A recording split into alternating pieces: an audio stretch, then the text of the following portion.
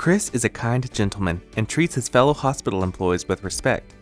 We had a homeless patient on our unit that refused treatment, placement, and wanted to leave the hospital. When Chris found out that the patient had $1 in his wallet, he ran downstairs and gave the man all the cash he had. He was concerned for the patient's well-being even though he was refusing treatment. Chris has the heart of a servant, and he is always thinking of others and doing what he can to help our patients and staff.